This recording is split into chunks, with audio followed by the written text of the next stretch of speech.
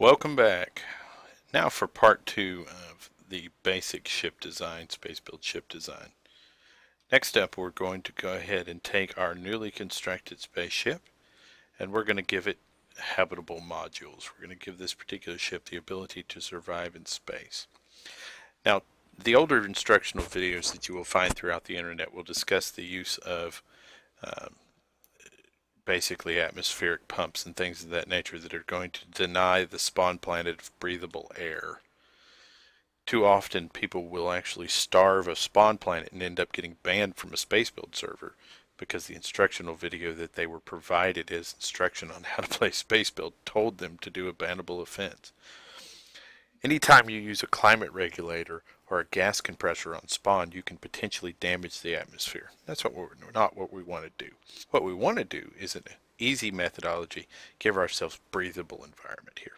So the first thing that we're going to do is we're going to get our ship ready for this. So I am essentially done with basic building techniques with this ship. So I'm going to move this guy off the build pad and I'm going to make room for other people. Okay.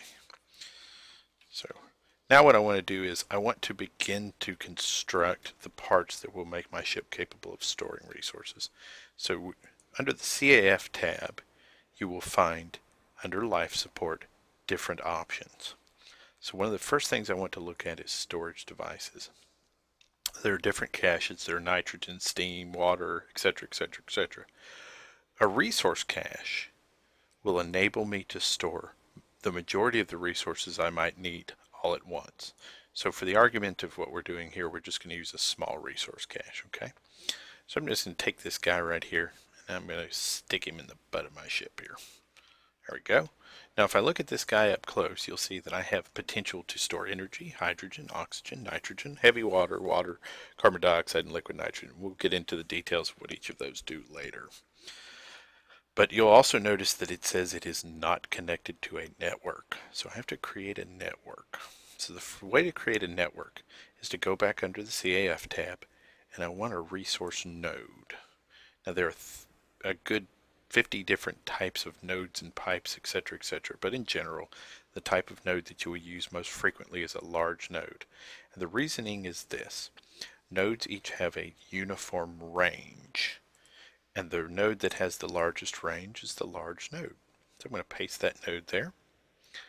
And I'm going to go ahead and go back into my CAF place, and I'm going to use my Smart Link tool, because this will enable me to link this to this. So I'm going to left click both items, and then you see in the upper left hand corner it says right click all devices to selected node. So we're going to right click, and now it is linked. And what will happen is you'll see that my network will show the resources that this cache can hold, and now it will say that I am networked to network 28.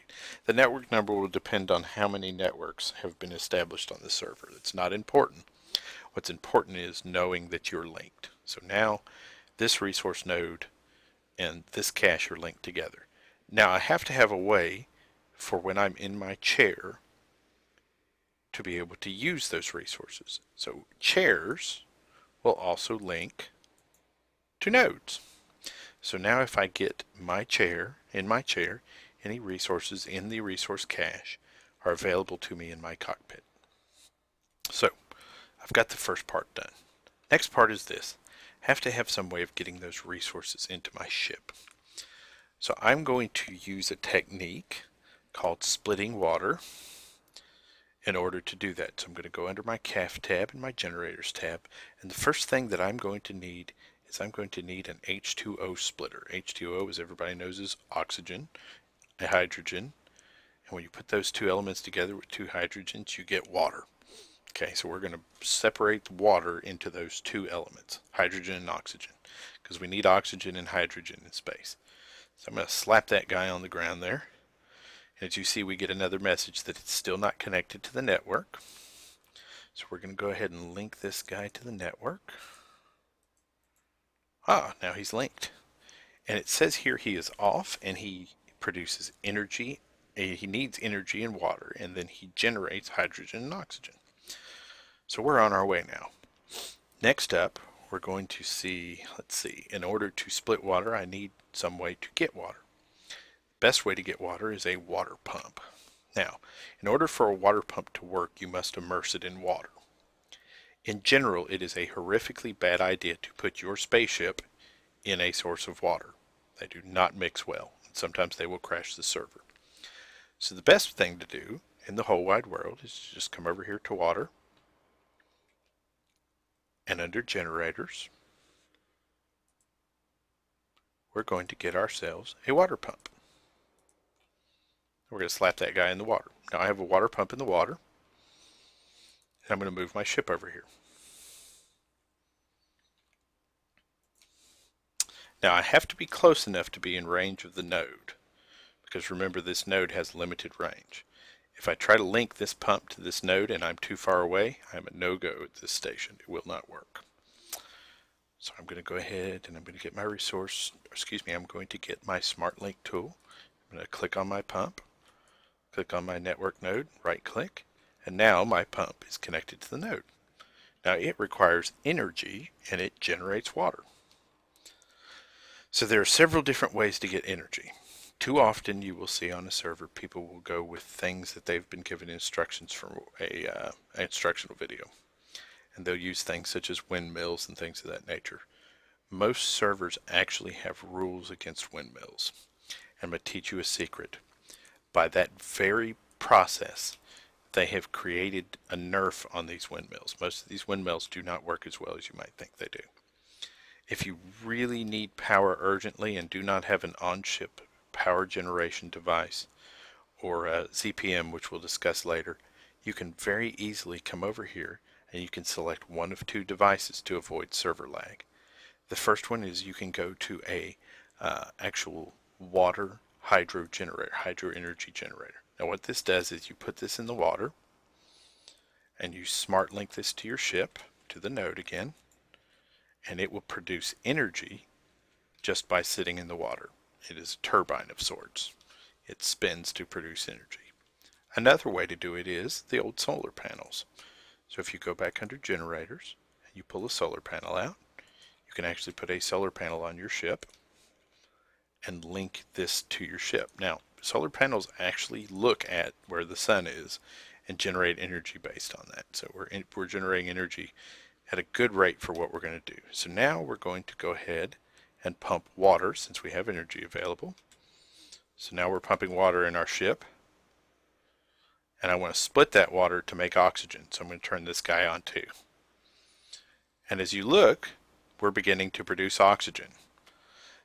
So at this point, my ship is making about 200 oxygen a second. The reality of it is to stay in space for 10 to 15 minutes, I only need about 2,000 oxygen. Okay.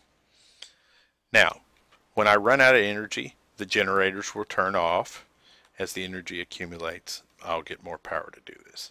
Another way to do this, if you really need energy fast, is to use, under your generator section again, what's called a fusion generator. Now, fusion generators work by adding water to the fusion reactor, and in turn that water, keeps it from overheating and they produce power. So we're going to link this to our node again. Now I'm going to turn on my water first because this guy's going to consume water while it's making power. We're going to come over here and look, we're getting lots and lots of energy. We're getting lots and lots of water, and that'll make us able to quickly split water. So now I've got more than enough oxygen. I could spend 20 minutes up in space like this pretty easily. So, okay, well, I don't need the fusion reactor anymore, and I don't need the solar panel, and I don't need that, and I don't need the water pump, and I got plenty of oxygen. So right now my ship has sufficient energy for doing basically anything I need to, sufficient oxygen, and plenty of water. And I have left no props on the server that will keep other people from being able to play in this area. Now, as I have added more devices to my ship, I need to multi-parent it again. So I'm going to take out my tool gun again and select multi-parent. I'm going to multi-parent my ship again. Everybody checked? Yeah, we're all checked. Okay. Now, my ship is fueled and ready for space flight. So I'm going to come in here in my ship and we're going to put our nose into space for the first time with our new ship. And as you can see, because I have linked my chair to my spaceship, I'm not losing temperature, I'm not losing air, I'm not losing coolant, I'm not losing energy, and I have the capacity now to move around and explore. As you can see, here's some ice that I could come up here later and mine if I wanted to, etc., etc. So, ladies and gentlemen, this concludes the first video, or the second video, excuse me, of the series. This is the base design of life support and how to use life support. In the next section, we will cover basic weaponization as well as defensive modules. Thank you for your time and attention. Please rewind the video if you have questions or comments.